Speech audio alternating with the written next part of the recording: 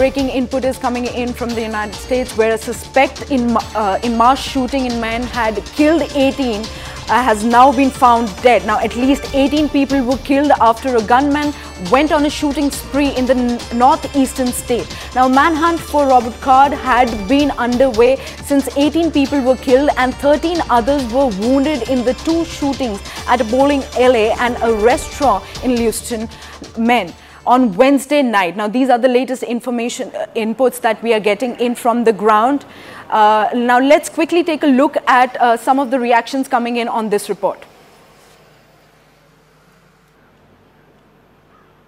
I stand here tonight to simply report that the Maine State Police have located the body of Robert Card in Lisbon. He is dead.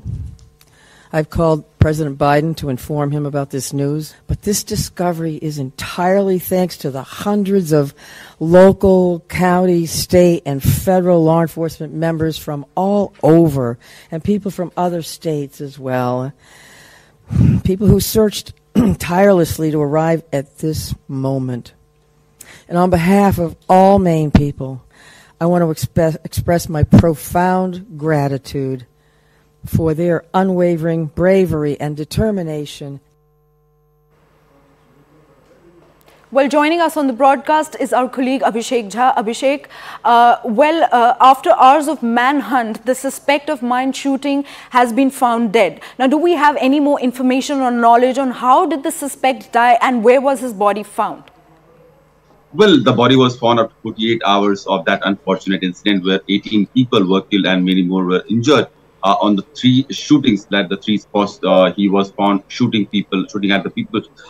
Now, the police initial investigation suggests that the person died by self-inflicting wounds. So probably after killing so many people and hiding for a few hours, he died by suicide. But that is something that the revelation will come after more investigation will happen into that case.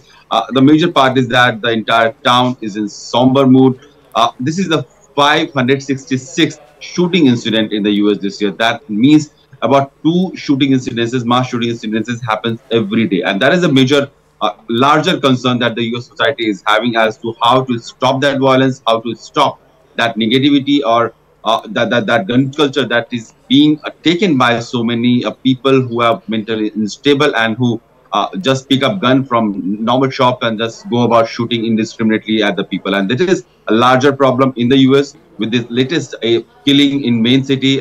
This is also being talked about in USA now.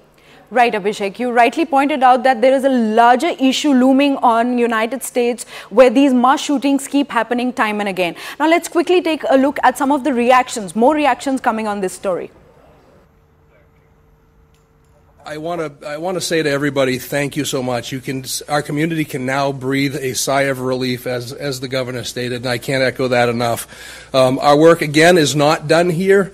I was very elated tonight when I got the call from Commissioner Sawchuk advising me of the revelation of what took place and that Mr. Card is deceased and no longer a threat to our community or any other community. I just don't want to forget the families that are grieving and will continue to grieve. I don't want to forget the law enforcement officials that have worked tirelessly throughout this whole event to come to a good conclusion. Our men and women of the Lewiston Police Department, of all of our surrounding agencies, this is vitally important to all of us that this conclusion came to light. We're going to grieve for the families that lost loved ones here. We're going to continue to work. We're going to persevere.